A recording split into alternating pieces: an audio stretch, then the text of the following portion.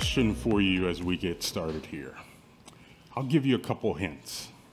What weighs less than 13 grams in your hand? It shares the name of the robes that the Pope and his staff wear in Rome, yellow robes. It spends its summers in the hardwood forest of eastern United States, and it spends its winters in South America. The answer? A planetary warbler.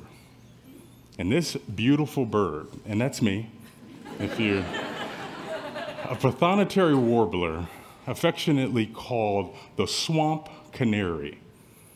And that's me.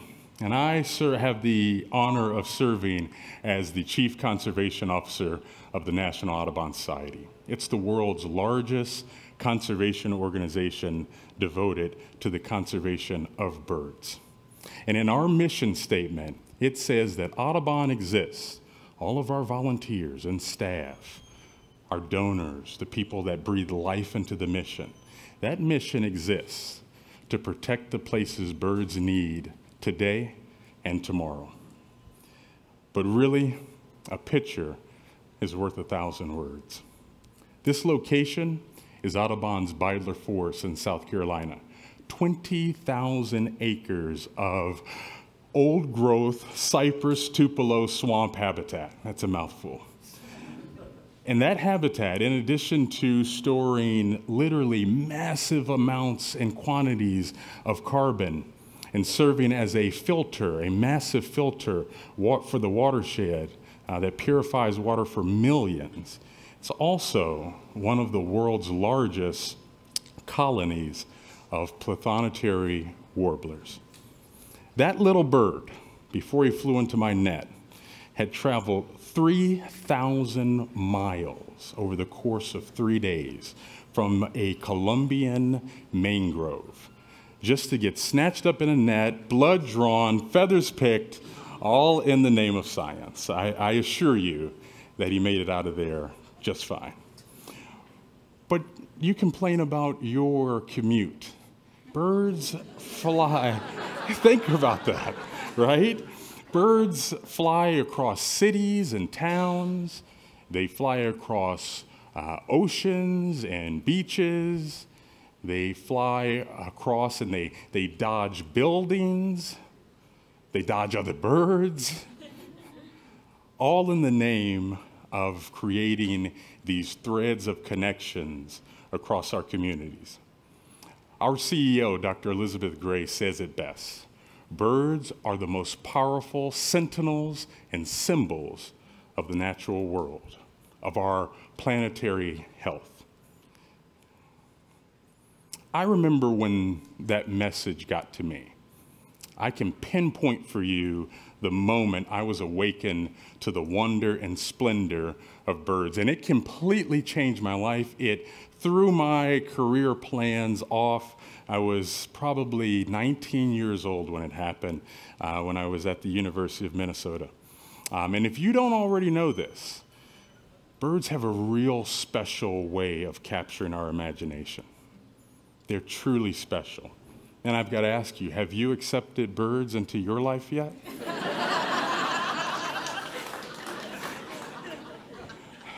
We call this a spark bird.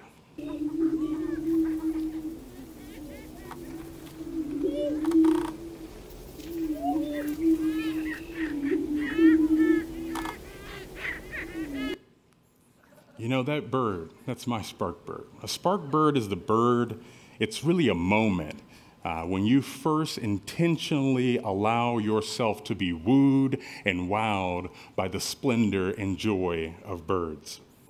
For me, it happened in a wooden trailer out on the prairie. Now, give me a second. In that trailer, we staged these probably 40-foot-long trailers, and we call them blinds, and it gives us a chance to have a more intimate look at birds, particularly grouse species like the prairie chicken. Now, I grew up in the city, not in the country. I grew up in Dallas and Los Angeles. You can probably see what I relate more to. And we didn't take family camping trips. We didn't go out into nature. And so back then, I didn't know a prairie chicken from a pineapple, to be honest with you. But being out there in the blind that morning, I just never forget. We had an incredible, they still do at the University of Minnesota Crookston, a incredible international program. And so when you go into these blinds in the morning, you go in before the sun comes up, and you're in there with complete strangers. And we're separated by language barriers, we're complete strangers. But what captured my imagination, what grabbed my attention, it has not loosened its grip for 17 years, was that we all shared an awe at the splendor we were watching. We all could relate to the joy of the birds and their mating ritual that they were engrossed in. That was extremely powerful for me. It sparked something in me, and that's why we call it a spark bird.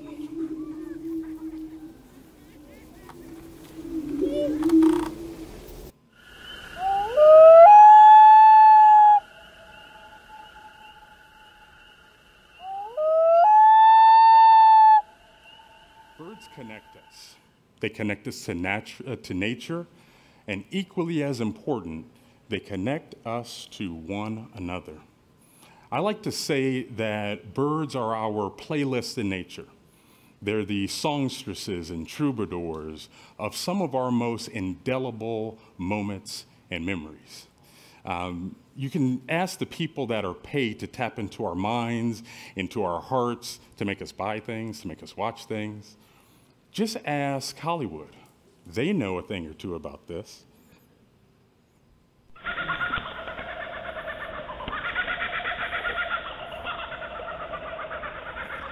What's an ominous jungle scene without the laughing kookaburra? White Lotus, anybody? Right? Or a country road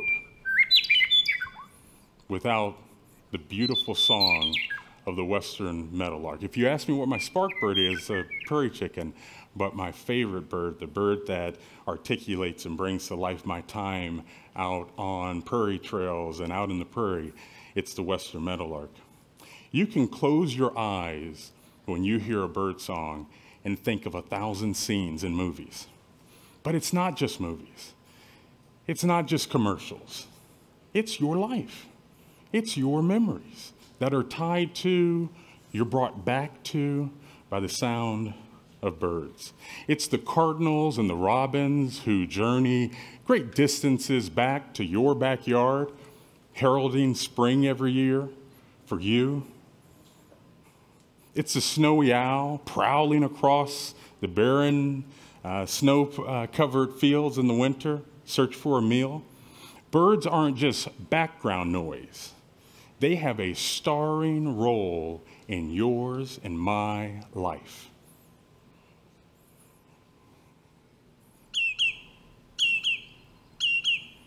I had a chance this year in the spring to travel to Chile, to Concepcion. And right there at the mouth of the Andean River, I observed this individual bird. I think I actually took that picture. Now, it's not a flashy name, the lesser yellowlegs. It's almost like an insult someone gives you in gym class, right? It's not that flashy, but this leggy bird really tells an amazing story. In March, the yellowlegs are busy entertaining us coastal beachgoers in places like Concepcion, Chile, and Panama. And they'll travel then to Colombia, to the Cauca Valley and beyond. But I want to double click with you on this individual bird, which we've tagged and tracked. These are a couple of our interns down in Colombia who partook in the tagging exercise. And we're going to follow that bird that they tagged. When it left Colombia, it made a nonstop journey across the Gulf, landing on the shores of Texas. It skipped over to Louisiana, and then it headed north to the prairies of Kansas, to the tall grass, and then it hopped to Grand Forks. It hopped over to the Grand Forks Airport. There's a patch of about 100,000 acres of prairie there. We call it the Ojata Prairie or the Grand Forks County Prairie. It's an old beachhead of Glacial Lake Agassiz, an ancient lake there, and the sandy soil, it really works best for native prairie. And so the bird made its way there. And then to the boreal floors, where it breeds. Thousands of miles, needing perfect timing, no room for error, just feathers and an abundance of faith to know that they would make that journey. And after a brief stop of breeding and nesting, they'll turn back around, and 8,500 miles later, they're back in Chile and Colombia. Isn't that amazing? This bird's survival, however, isn't just some solitary accomplishment, some heroic feat. It's an act of connection, of shared stewardship. It's a relay of people and places across many places in the Western Hemisphere. Wetland managers in Colombia, ranchers in North Dakota, indigenous land guardians in Canada, ranchers, birders, all connected through a bird's life. The journey, it's not just about going from point A to point B. It's about how the threads of the natural world bind us together. A bird's journey, really, life in of itself, is never a solitary one. We are all connected. It's a tapestry of connections between people and places and the animals, like birds, who pass through them. How do we know this? I'm telling you about these birds. How do we know? How do we follow? Where do we gain those insights? Well, there are thousands, hundreds of thousands of scientists, millions of citizen scientists and community scientists who are building the data. We are living actually in the Renaissance period of bird conservation, data, and ornithology and science. One of the ways that we do this is through a partnership called the Migratory Bird Initiative, where we've tracked the journey of birds to help conservation efforts like no other. This is a great idea, wearing this jacket in this heat with these lights. We use satellite tags, citizen science, and truly cutting-edge technology to bring to life the journey of birds to help us pinpoint where we need to work. Again, it's an incredible partnership. One of the hardest things sometimes is to share information, share data, wonder how it's used.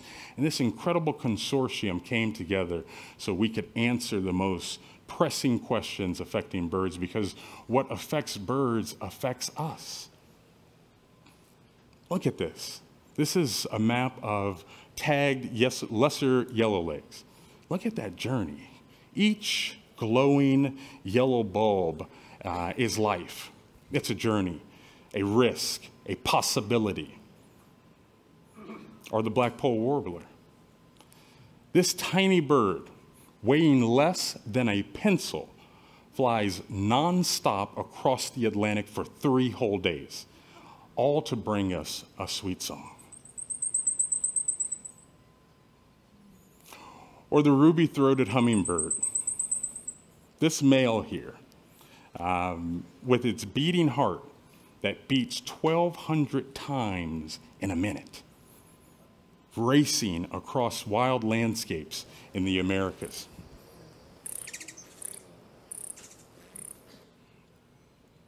These birds aren't just surviving, they are thriving because they know exactly what they need. They need what you need: clean water, clean habitat, a place to stop, rest, and refuel. But there is also a harder truth that we must lean into. We're in a race against time. Raise your hand here if you were born after 1970. Yeah. Since 1970, we've lost 3 billion birds. 1 in 4 birds in North America have disappeared. Songs that are not singing anymore. Birds fill our life with song and sound, and they're screaming to us through their silence. Not because they've forgotten how to fly on the wing, but because we may have forgotten how to listen. You know, so many things that we do, buildings that look harmless, birds fly through glass, harming themselves. 100+ million birds are killed just by flying into buildings that they didn't know were there. And birds are truly resilient. Ranchers losing availability of grassland habitat to raise cattle. That grassland habitat, we have a saying, no grass, no cows, no grass, no birds. The connectivity is truly powerful. But there's a silver lining in all of this. There's still hope. There is always hope.